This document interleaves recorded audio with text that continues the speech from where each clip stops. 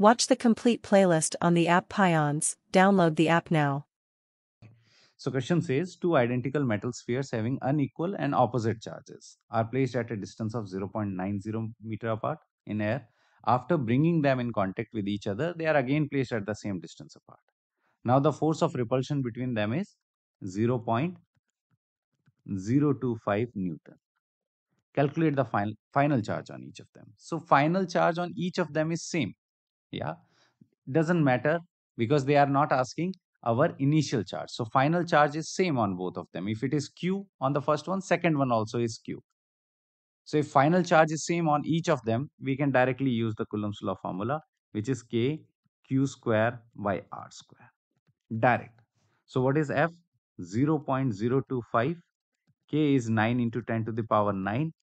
Q we are looking for an R square, which is 0.90 into 0.90. So Q square will be equals to 0.025 into 0.90 into 0.90 whole divided by 9 into 10 to the power 9. Let's remove this, you will get here 1000. Let's remove this, you will get here 100. Let's remove this, you will get here 100. 9 and this will cancel out, you left with 10.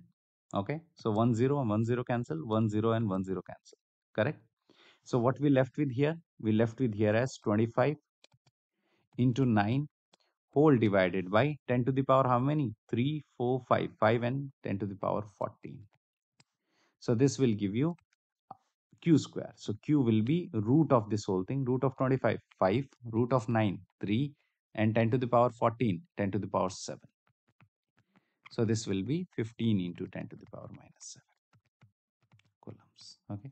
Now this is again, I am repeating, this is the final charge on both the spheres.